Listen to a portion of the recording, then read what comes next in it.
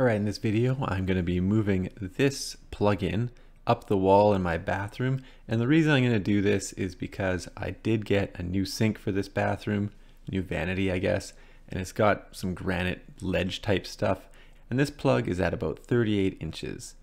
So if I measure the vanity, which is still kind of wrapped up here, you can see that it's about 33 and 1/4 inch to the top, or to the highest point where the actual countertop is going to sit, and then the countertop is another 5.5 inches. So that would be the backsplash and the countertop depth, which would bring it to about 38.5, 38 3/4.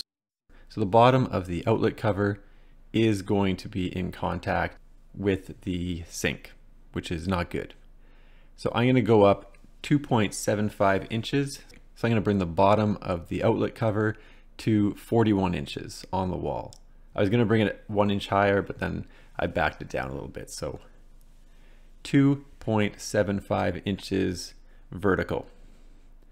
And quick one for the thumbnail there, 2.75 inches. So the bottom piece should be there, and that'll be at 41 inches off the floor. So as you can see, this is hot. If I trip the GFCI, it would kill the switch, but it wouldn't turn the power off necessarily from the breaker to the switch. So don't do that. You gotta go downstairs and turn off the breaker. Don't just trip the GFCI, because the wires are still gonna be hot when you disconnect things, or they could be. And you can see that there's no more power going to this outlet. So I do put a great deal of this video in fast motion. And first thing I'm gonna do is pop off the outlet cover, pull the outlet out of the box after that, disconnect the hot wire, which is black, disconnect the neutral wire, which is the white one, and then disconnect the ground, which is the bare wire. If you're not confident with working with any of the electric devices in your house, maybe this isn't the job for you, but if you're confident with it, this isn't too hard. So you can see everything there. This is coming from the top down. It's actually not coming from the top down, it's coming from the side over, but it looks like it's coming from the top down. So that makes it easier to go up. If it was coming bottom up, you could run into an issue where you couldn't raise it very much or very easily, but I think I have enough wire in here that even if it was coming from the bottom up, I would still be able to raise it that 2.75 inches. There's quite a bit of extra wire in here. But again, it's coming top down, so it's not an issue to raise it up. It should be very easy. So now I'm going to cut the drywall to give myself a space to move the outlet up. You can see that I'm just using the ruler portion of my little square there, lining it up with the existing hole, and then just carrying that line up. And then obviously I'm just going up 2.75 inches, and I'm going to draw another line so I know what to cut out. And with the lines drawn out, I'll just grab the utility knife and then just start scoring the lines up. Now obviously you do want to be a little bit careful. I would be reluctant to use a saw that punches right through, because there is that wire that's running vertically behind that drywall. So I do take my time with it, and then just be careful not to hit the wires behind the drywall. Pretty simple. Before I cut all the way through, I do give it a smack with the back of the knife, and it pops through no problem, and I did not cut the wires. And that's the hole that I got going on. I actually don't think that that wire is stapled to the 2x4. So I do take the utility knife and just open it up a little bit more, just because that bottom nail is a little bit tough to get at with just the way everything was sort of sitting. The drywall was really uptight, so giving myself an extra centimeter or two allowed me to get down to that nail a little bit easier.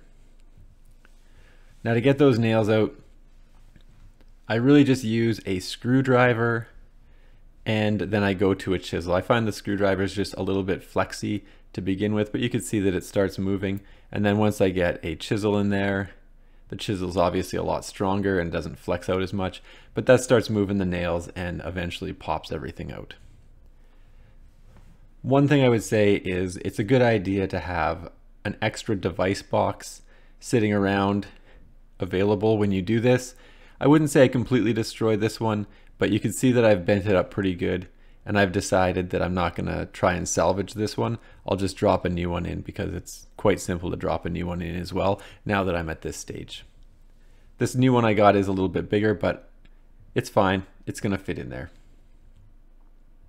So I'll just remove the electrical wiring from the device box. Pretty simple, just unscrew everything so that it can slide up and pull it out. And then I'm going to toss the old device box straight down the wall, and it'll just sit there for a future person to discover. I'll just slide the cabling into the new device box and tighten everything down. And then I'll connect the grounding wire to the device box as well. With all the wiring sort of hooked up, I'll just push the device box back into the wall. Obviously those little tabs on this one make it a little bit tighter, but they go as well. And then you got to tuck those tabs in between the 2x4 and the drywall. So that's kind of the difficult part, is it's tough to slide those two little metal wings in between the 2x4 and the drywall. But once it's in, it's good.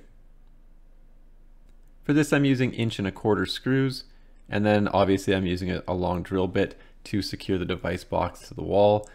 And then it has 4 points that you can use to screw everything in.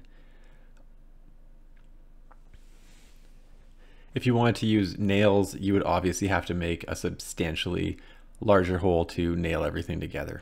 But anyway, I use 2 screws in the top, 2 screws in the bottom, and then I use the long bit to make sure that the drill doesn't have to contact the drywall.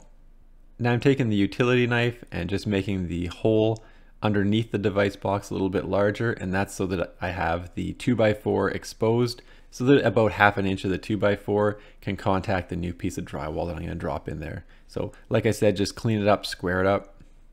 That's what it looks like. You can see I got a piece of 2x4 that I can screw into with the new drywall. And I just take a piece of scrap wood that I had kicking around in the garage. I don't know what this is. Maybe it's a 1x2.5. I don't know. It's just a little piece of maple that I had kicking around. So I'm going to take some drywall screws and then just secure that maple to the drywall from the back side. Obviously you got to hold it in place or it'll just push out. And I secure that with 3 screws.